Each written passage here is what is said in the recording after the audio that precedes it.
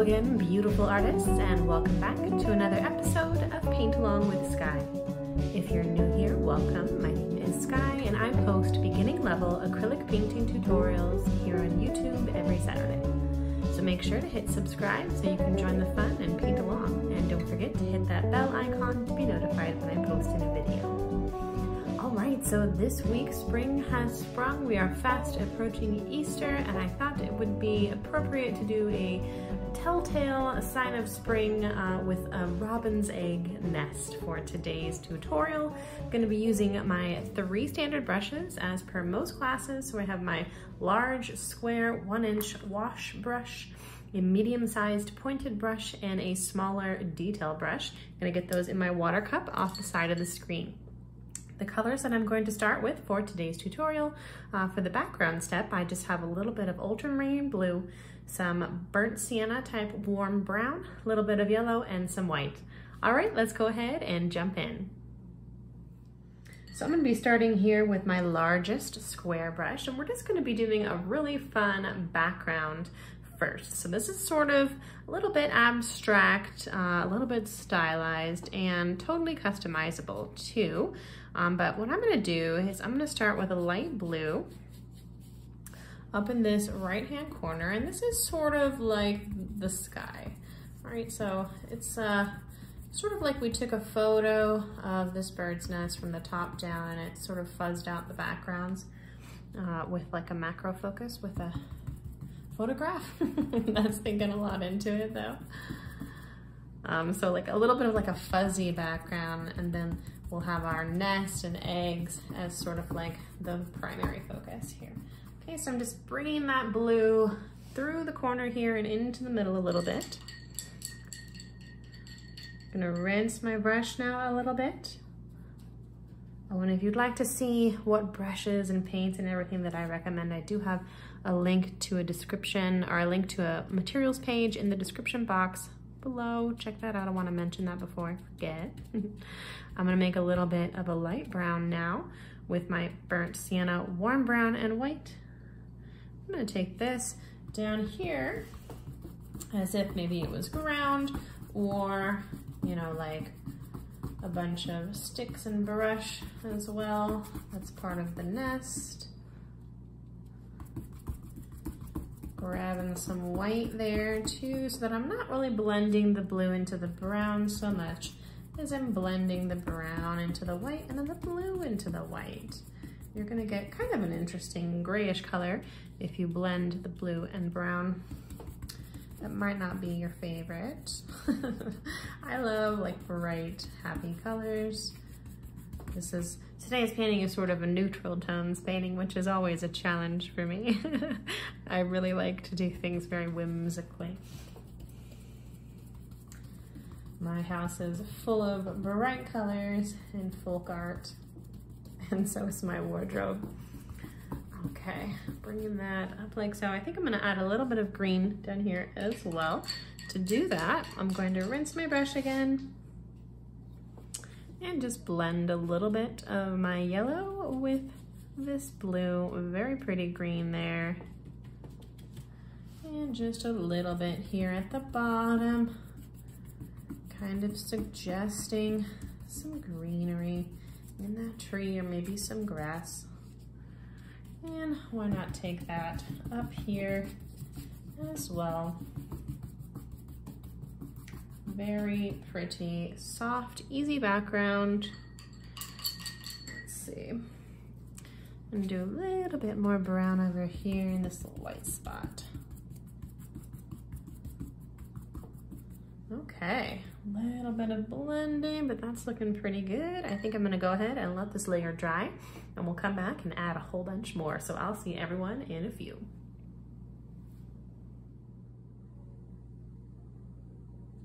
Okay, welcome back artists. I have a dry background and fresh colors on my piece of palette paper. So once again, I have a fair amount of this burnt sienna type brown, some black and white, a little bit of phthalo green, and some more ultramarine blue. I rinsed my brushes and got fresh water at break as well. Let's go ahead now and jump right back into it. Okay, so I'm gonna grab my smallest little detail brush. And really quick, before I really get into the nest part here of the painting, I'm gonna kind of block out where I want my nest to be. I'm gonna be using a little bit of light brown for this on my smallest brush here. I'm going to do a circle. I'm gonna make it a little bit lighter so everyone can see. That's gonna be about the center or so of my nest. It's gonna come out quite a bit. I want it to come off the sides here in a few different areas. Okay, now I'm gonna grab my medium-sized brush. Now I'm going to start building my nest. So I'm gonna start here with a little bit of dark brown, just in the center here. And I actually wanna start getting all of my brush strokes going around and around, just like so, all around that center point. Every brush stroke matters, even when it's just one solid color like this. You're gonna see the little brush stroke texture each time, all right? And we're going to bring this, what is the center of the nest, out about to that line that we just created for ourselves, like so. All the way around. And then once we get to that beige line, we're going to start lightening the color a little bit, okay? So this is the center part where our eggs are going to be. A little bit further out there, and then I'm going to add a little bit of white in for that next layer going out. Okay, this is just the base colors right now. You can go ahead and blend that first color into your lighter color, just like so. Okay, so not being afraid to go into the color before so that you get a little bit of a blend here. So we're starting to look like, you know, the insides here of a nest. All right, and then just bringing that a little bit further out with that light brown, a little bit of extra white in there, just like so. This is gonna come out pretty far. Oops, a little bit too much black got pulled in there. But it's okay to play with all of these colors really. So I'm gonna go in here with just a little bit of this kind of grayish brown that I've sort of made partially on accident, but I'm gonna go with the flow here because there's gonna be a lot of different shades of brown that we're going to need to add.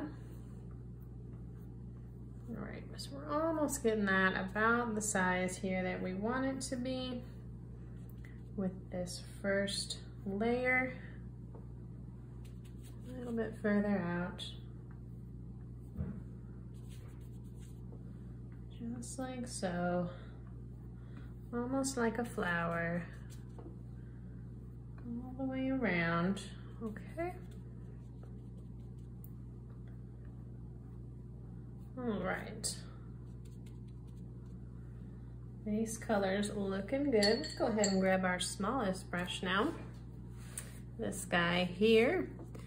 And I'm gonna go back into the center with a nice dark brown.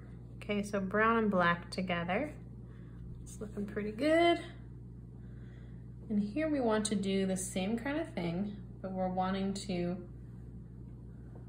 have thinner lines and have it start to look like branches. Okay, so that's what we're going for here, is lots and lots of little branches woven delicately by these amazing birds. And it reminds me a lot of like building a wreath as well, and that everything is going around that same direction. Pulling out from the center here with some shadows. We're going to go a little bit into this section as well, letting some of those lines be a little bit wiggly, a little bit natural. Just like so, playing around.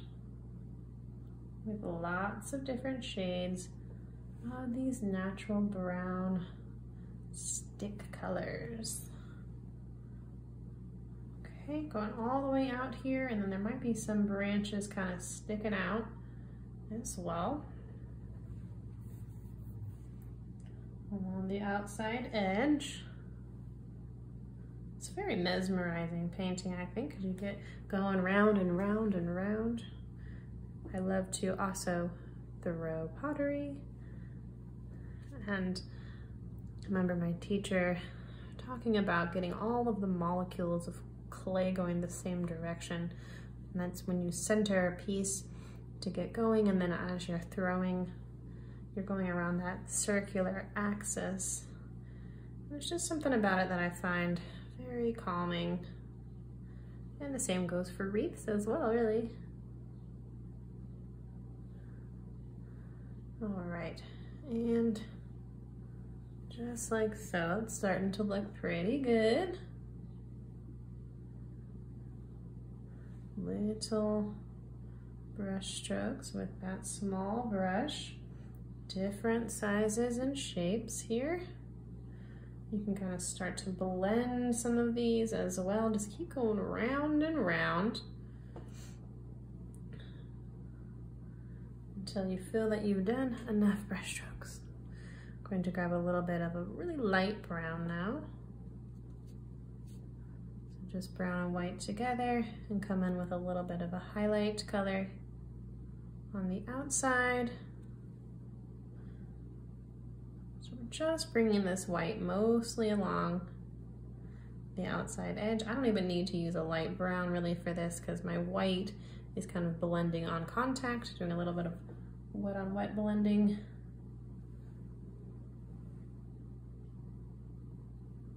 Okay. And just highlighting some of those branches, just like so. I want to mention, if you are painting along today, I have a Facebook group that's called the Art Club that is specifically designed for my students to share their work, whether it be from painting along with me or from your own studios and imaginations. I would love to have you join us over there. It's my favorite part of my week to see what everyone's up to over in the Art Club. There's a link below to check that out as well. All right, just going round and round, keeping at it here. Looking good. I want to also mention I'm now offering 2 very cool Zoom opportunities. One is classes with yours truly, where I can take you every single step of the way through one of the paintings, and you actually get one-on-one feedback and can ask questions. And that's a Zoom offering. And then I also am going to be offering what I call Art Party Academy, which is teaching teachers how to teach these concepts, or these concepts like these, in a form of a traveling pop-up arts and crafts business. So I am very much an artrepreneur. I've always been a bit of a businesswoman. I've had a lot of success with bringing paintings and crafts into schools and retirement homes and wineries and all kinds of places, private homes. That's just a really, really fun way to make a good side income. So if you're interested in that, I'm going to be offering that a couple times a year. And there's information below in the description box about that as well. Doesn't have to be painting, really. It could be anything. I used to also teach wine glass painting, and I went to a really cool silk scarf dyeing workshop. So if you want to get creative, let me know. All right, this is looking pretty good. All right, I'm just gonna now take my darkest shadow here, which is going to be almost black, and get that here just in the center.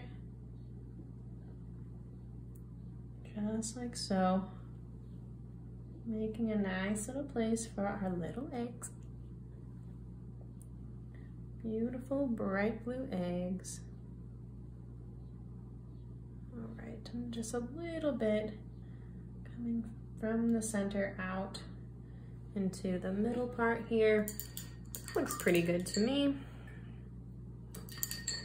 All right, I think I need a few more sort of branches coming out here.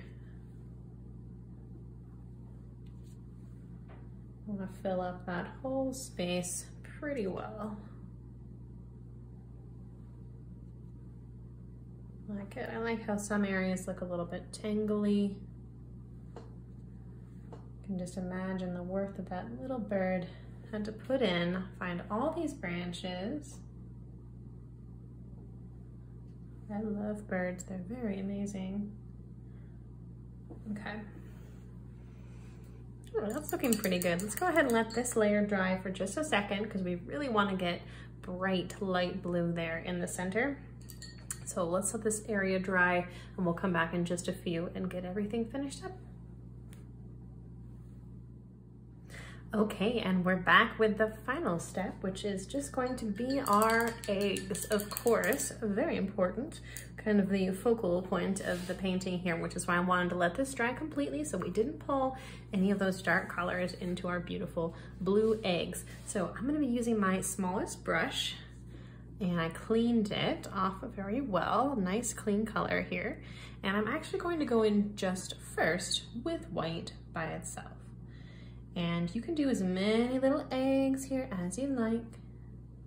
I'm going to do 3. If you're doing this painting for a parent or you are a parent yourself, it might be fun to do as many eggs as children or siblings you have. Okay. Just like so. Yes, in fact, this would be a cute painting for Mother's Day as well. I'm gonna have them going slightly different directions here, just like so. And I'm always starting a little bit smaller than I think the eggs are going to end up. And I'm leaving a tiny bit of space in between them as well. And that egg shape we're gonna have just be slightly oblong. So it's gonna be wider on one side, a little bit narrower on the other side. All right. Perfect. Just getting it all filled in with white first. Giving it a little bit of a base coat. Lovely. And our final egg over here. All right. And before I bring that main color on, now that we have our eggs blocked out, I think for the next step, what I'm going to do is add a little bit of shadow. Okay, so we're gonna just let that white dry for just a minute. And then with black, a little bit toned down black. So this is gonna be the darkest color really that I have. We're gonna go around those eggs, adding a little bit of shadow. Just making sure that it's nice and dark right around each egg so that it's nice and cozy in the nest. Just like so, some shadows, and then you can pull the shadows sort of into the branches, like so.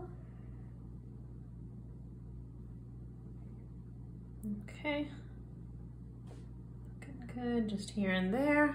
Okay, very cute. I think I'm gonna take that black a little bit further out into sort of this mid-level here, just with a little bit darker of a shadow.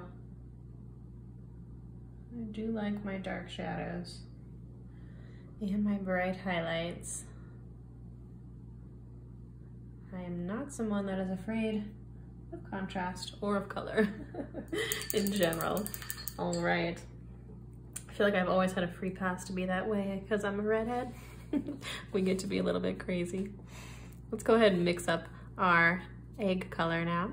And I'm going to start with white. I'm going to mix in a little bit of my blue. Very nice. For a nice vibrant blue. That's a gorgeous color, but I'm gonna sneak in some of my favorite phthalo green for a gorgeous teal color. Love that. So pretty. Okay, I'm going to go right back over my eggs. It's okay if it blends a little bit with the white.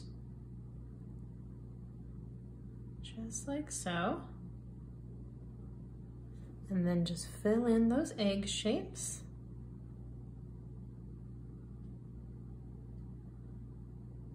Along the shape of the egg, every brush stroke matters. Okay, and now since that egg is circular or egg-shaped, we're going to add a little bit of a highlight right here at the top, or in the center part of the egg, and blend that slightly into the blue. It's a little bit challenging, but that looks just about right.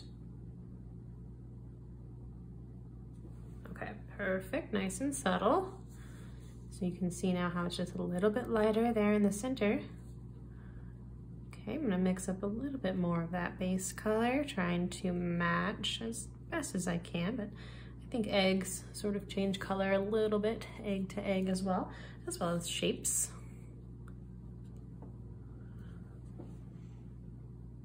Okay, and then just filling in my other two eggs in the same exact way. I can hear the birds calling outside of my window. How appropriate for a lovely spring painting.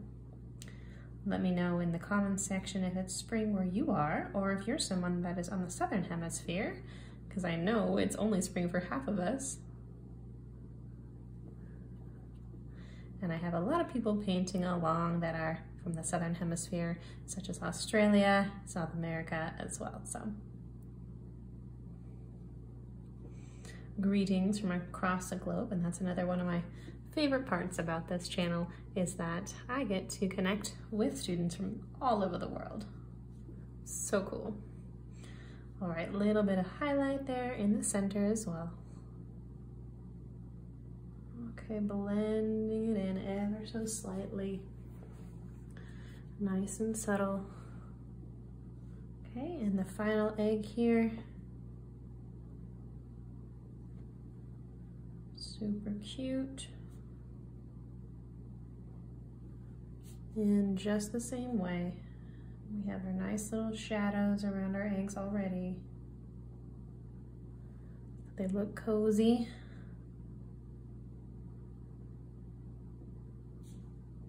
Okay. Going along the shape of the egg. And then just a little bit of highlight right in the center. Right down that center line.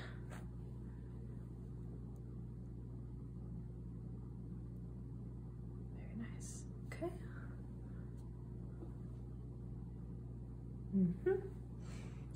Lovely.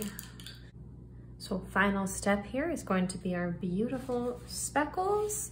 And I really love this part. I think it really is the piece de la resistance here of our painting today.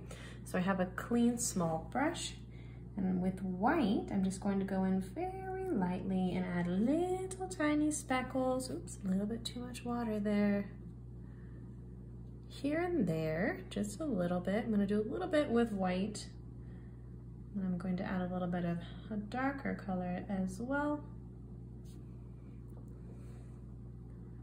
Just like so, little tiny spots here and there, very subtle, but very meaningful.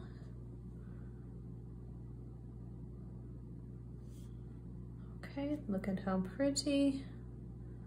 Very light texture here with my brush, and this time I want sort of a natural speckle. I don't want a super circular shape. So in some classes you'll see me use the end of the brush for a nice circular shape, but I'm using the slightly smooshed brush tip for this.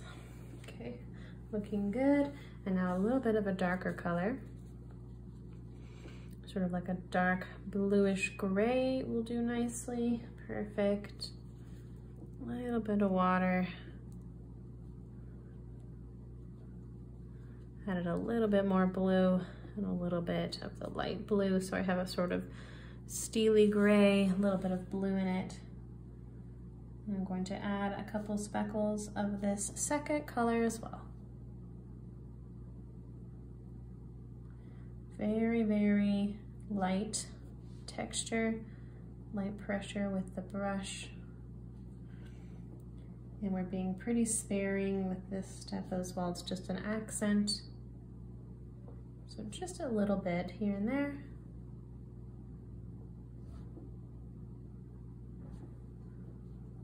Okay.